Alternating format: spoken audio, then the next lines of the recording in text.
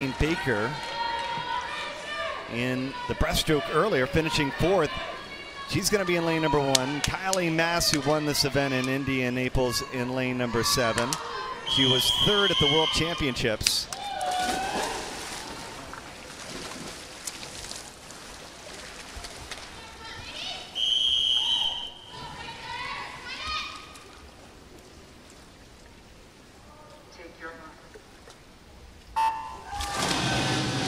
Trying. They've also had some big performances by Lisa Bratton. She was second at Indy, third in Naples, and she won the World Short Course Championships in the 200 backstroke back in 2018.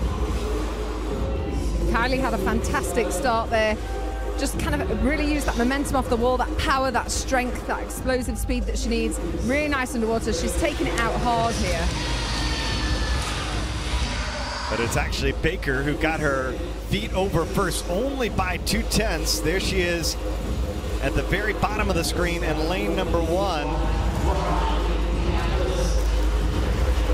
And again, the battle continues between the LA Current and the Cali Condors. A chance to see who is the best team in America in the final tune-up before Las Vegas. But in the 200 backstroke, almost anything can happen here on the third 50. That's typically when the swimmers start to move up. Amy Bilquist has moved into second. This event is all about tactics, how you swim it. If you go out too hard, you just don't have that back end speed, especially this time of year as well.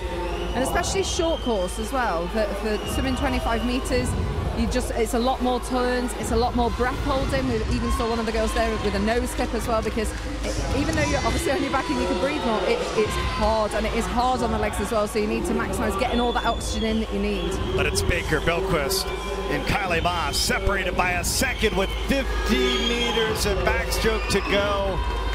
Lisa Brown trying to move into competition for the DC, trying to make her move.